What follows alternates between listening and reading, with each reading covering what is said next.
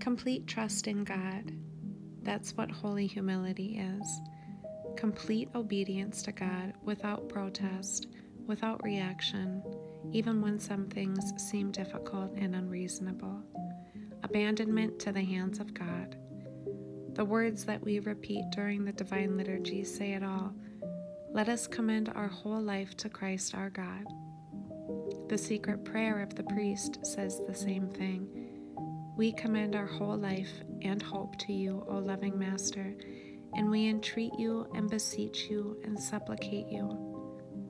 To you, O Lord, we leave everything. This is what trust in God is. This is holy humility.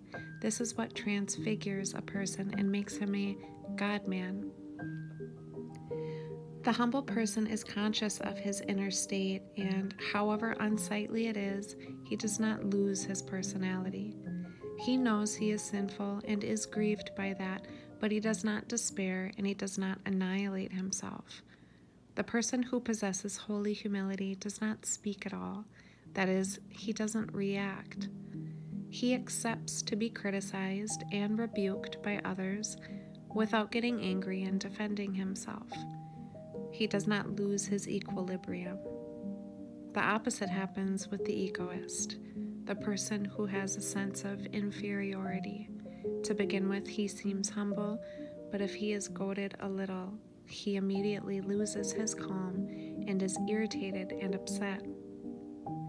The humble person believes that all things depend on Christ and that Christ gives his grace, and in that way he makes progress.